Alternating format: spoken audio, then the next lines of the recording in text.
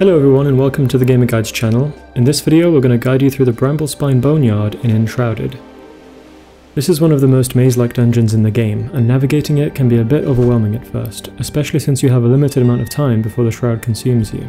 But with the right combination of skills and consumables, you should be able to get through it without having to worry about the shroud. You can see on the map here that the dungeon is located just to the north of Mystery Catacombs, or southwest from the capital of Pikemead's Reach, in the Revelwood region. If you don't stumble on the dungeon while exploring, you'll eventually be directed here by the Rumble in the Catacombs quest. The easiest way to find the entrance is to fast travel to the Revelwood ancient spire, then glide down into the shroud to the northeast.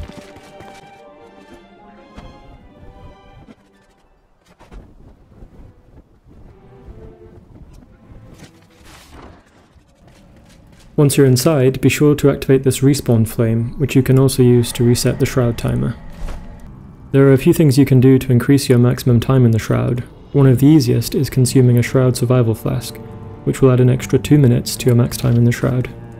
It's important to note that you need to use this before you enter the shroud or while you're standing next to a respawn flame, since you can't use it to extend the timer once you're in the shroud. In terms of skills, you can further increase the max time in the shroud with the Inner Fires and Relentless Flame skills. Both of these can be found in the Survivor's skill tree, and they'll give you an extra 7 minutes in the shroud when combined. There's also the Purification skill, which can be found between the Tank and the Warrior trees. This one gives you an extra 5 seconds of shroud time whenever you kill an enemy with a melee weapon. An equivalent skill for a mage class is Shroud Filter. This has a 15% chance to trigger a small flame burst that restores 30 seconds of shroud time. Shroud Filter is arguably more powerful, but don't underestimate how useful Purification can be. You can easily restore a good chunk of shroud time after killing groups of weaker enemies such as critters. So now that we've got the prep work out of the way, let's get stuck into the walkthrough. The first thing you should be aware of is that you'll need some lockpicks to get through a few gates in this dungeon, so you'll need to craft some beforehand or bring some metal scraps with you. There are shroud enemies throughout this dungeon, including some of the tougher variants with shields. The best way to deal with these as a melee class is to parry their attacks to stagger them, and then hit them when they're staggered. If you do this enough, you'll eventually lock them into a stun, and you can finish them off. If you're a ranged class, there's plenty of space to kite the enemies around the room. If you tried going through this door first, you'll find that there's no way through. Before you can get through, you need to find a button upstairs to open the gate. By this point in the game, you should be familiar with these electrical puzzles. All you need to do is jump over them to avoid being hit, and look for a path that they're blocking. In this case, the button can be found just to the left here.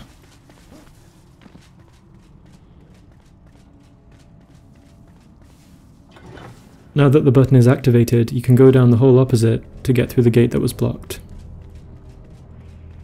You'll find another button puzzle here, and we spent a long time trying to figure this one out, only to realize that it's currently bugged.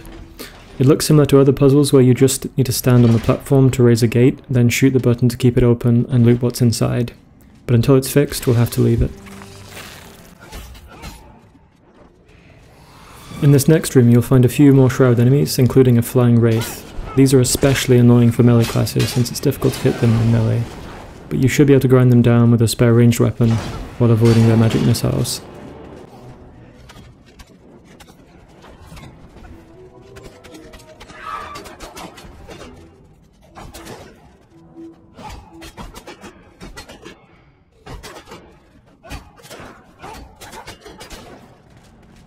So once you've dealt with those, head to the northwest part of the room and open the door to find a button on the other side. You'll need a torch or another light source to see things properly in these darkest areas of the dungeon. When you go back to the center of the room, you'll find that the gate to the south is now open.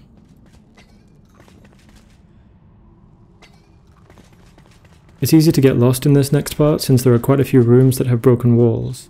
Most of the rooms here are empty, aside from the odd lootable cache that may contain a torch if you need one. You'll also find a shroud reset timer here which you can activate to recover some shroud protection, but you're unlikely to need this if you invested in the skills that we mentioned earlier. The main thing you need to do here is follow the path through the broken walls until you find a ladder leading to the next floor up. There are 2 main doors on this floor, but only one of them can be opened without a lockpick. You don't need to waste a lockpick on the other door though, because there's another way inside the room which we'll show you now. So this is the door to the room that was locked from the other side. You need to shoot the spore pod and wait for it to expire before you go through. On the other side, you'll find a chest that contains the weathered stone block, which is the item that you need to complete the Rumble in the Catacombs quest. There's a bit of a trap set up in here, with another spore pod and a critter nest ready to ambush you. Now that you have the weathered stone blocks, there's one more room that you need to complete, which is just next to this one. There's a Thunderbrute, a Flying Wraith, and a couple more Shroud enemies through the next door, so be ready for the toughest fight in the dungeon as you kite the enemies around the room. I made quite a few mistakes in my playthrough here, but in general, it's a good idea to kill the weaker enemies first, then focus on killing the Wraith with range damage. The Thunderbrute attacks are actually easy to avoid if you keep it chasing you, since as soon as it reaches your position, it will use a slow kick attack that you can easily run around. Keep this up as you grind through the Wraith, and be ready to dodge away from its magic missiles.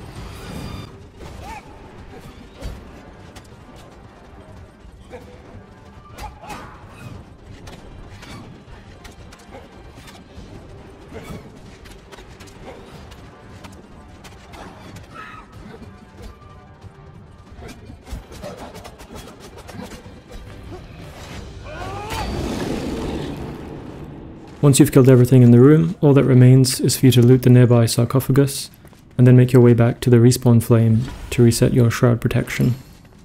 The loot from this dungeon isn't anything special, but it can be a good place to grind torn cloth from the shroud enemies, and you'll get a decent amount of XP along the way, not to mention the shroud cores and Thunderbrute head that you can loot at the end.